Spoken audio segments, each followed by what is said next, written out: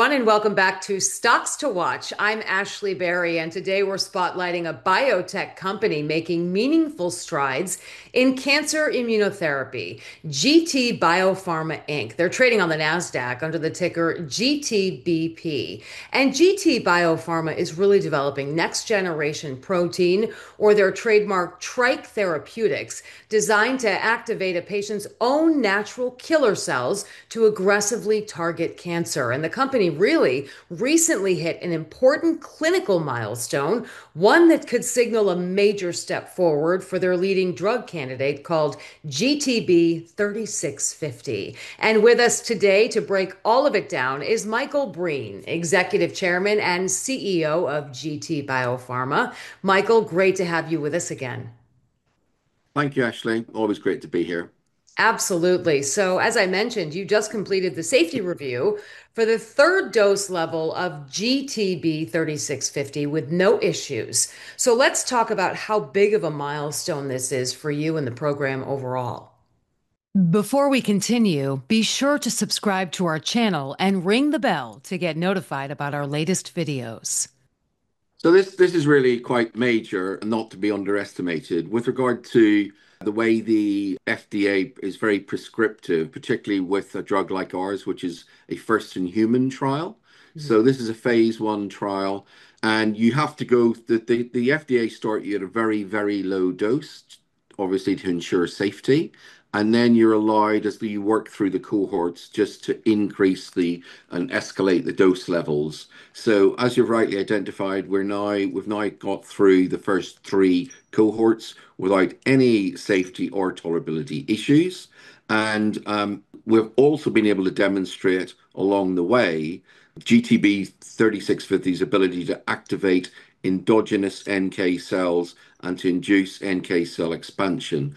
And if I may just for the viewers just explain what that actually means. So the NK refers to natural killer, and that effectively is a type of white blood cell. So it's the body's own natural immune system, which when you get infection or you have something like cancer or autoimmune disease, then in a normal healthy human being, the body's white blood cells or natural killer cells would be able to recognize, and that's important also, to recognize and then kill and keep killing whatever the infection or cancer or autoimmune disease is until it is 100% eradicated.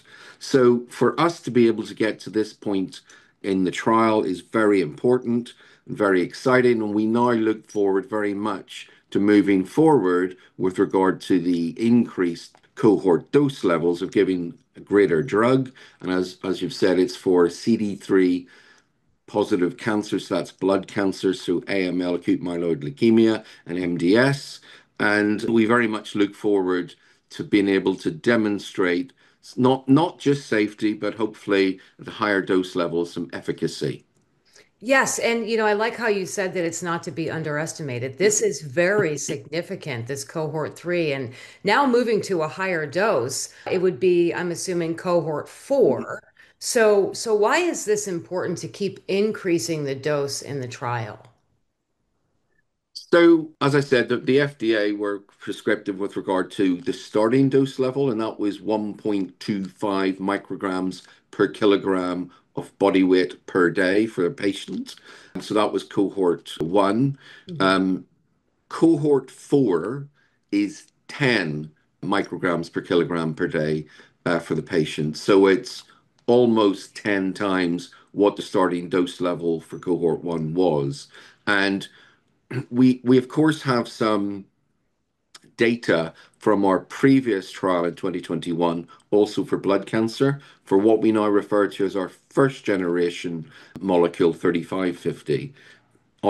This trial that we're in currently is for 3650, and that's a much improved, much more potent molecule, which incorporates what's called nanobody technology and also camelid technology. So getting to cohort four, I think we reasonably believe, particularly based on what we saw in the first trial for the previous molecule, that we will see something significant in terms of efficacy. So Michael, as I said in the beginning, your leading drug candidate, and you just mentioned, that's GTB 3650, which you just explained. Um, have you seen early signs that it's working the way you hoped it would? Yes, absolutely. So the way any trial works is that you monitor the patients constantly. You monitor their temperature, their blood oxygen, but also their blood biomarkers. So what we have seen for cohorts 1 to 3, even at those very low dose levels, we have seen that the data from those multiple blood biomarker assays that we have taken from the first 6 patients that they showed heightened immune activity. So what that tells us is the drug is demonstrating in their blood that it's starting to show signs of activity, and it also indicates to us that we what we believe, which is that there will be greater heightened activity as we escalate through the dose levels, where we effectively just give more drug. Well, it certainly sounds promising. So let's talk about cohort 4, which you've moved on to or moving on to now. What kind of updates should, patients, investors expect in early 2026? So, as you rightly identified, we will be putting out some data in early 2026 with regard to this trial. Um, so, cohort 4 is 10 micrograms per kilogram. Cohort 5 will be 25 micrograms per kilogram. And cohort 6 will be 50 micrograms per kilogram. Uh, Cohort 7, I'm not sure we'll actually get there or need to get there, but that if we were to, that would be at 100 micrograms per kilogram. So we believe on the significantly increased amount of drug that these patients in cohorts 4 to 7 will receive, that we will get um, very interesting data, particularly with regard to reductions in bone marrow blast counts, as we actually did see for our first less potent drug 3550 in 2021. So this drug molecule 30 GTB 3650, we estimate to be between 10 and 40-fold more potent than the previous one.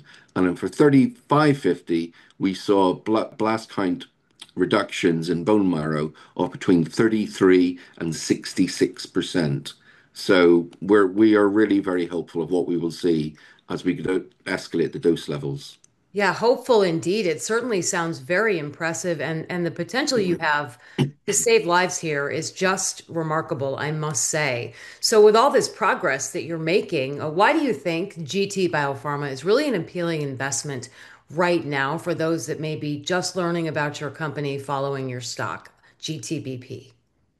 So that's a truly excellent question, Ashley. So what I would say to you is a couple of things. The first one I would say is the world needs to find a more humane, better cure for cancer. The current treatments that patients receive, which range from anything from surgery to chemotherapy, which is poisoning the blood, or radiation, which is burning the flesh, is really quite barbaric. And I'm very much convinced that we need to find a way forward and find it very soon. So the first thing I would say, and that is anyone considering an investment should always think of, let me invest in some cancer clinical research companies, because that is going to be a very good thing to do for mankind, and it's a good thing to invest in to make sure that that's adequately funded. But in addition to that, if that's not enough, the second thing I'm going to say is that in terms of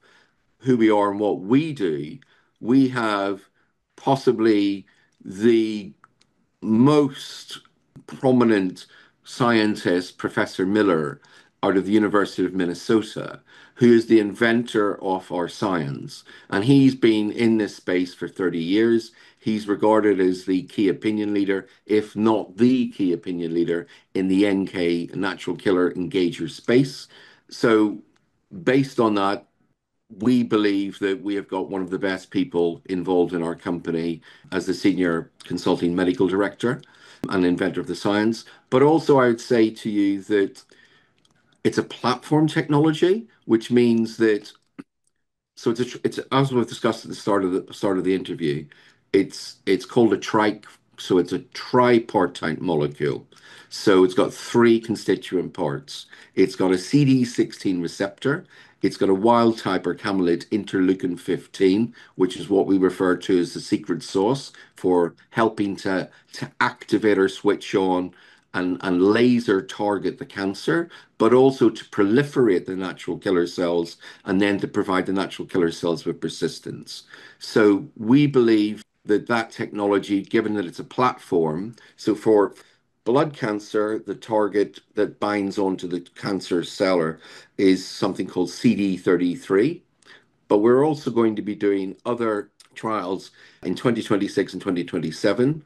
For in 26, it'll be for solid tumors, where the binder part of the platform will be B7H3, which pretty much all solid tumors highly express. And then in 2027, it'll be for autoimmune disease, and the target will be CD19. So, as I say, it's a platform technology. We're not just a one-trick pony. Mhm. And if you look at some of the other companies that have been acquired by Big Pharma, where they had platform technology, the numbers involved have been astronomical. Mm. And I will say, Michael, given your mission and your purpose, it's not just about making money here, it's about making a true difference, especially for investors if they invest in NASDAQ GTBP. So, Michael Breen, Executive Chairman, CEO of GT Biopharma, thank you so much for joining us today and for sharing these important updates on your company. It's certainly exciting to see the momentum building around the TriKE platform, as we talked about, and the progress underway with GTB 3650. And to our viewers, if you'd like to learn more about GT Biopharma, you can always visit them online at gtbiopharma.com. Michael, thank you so much for joining us here on Stocks to Watch. Thank you, Ashley. It's always a pleasure.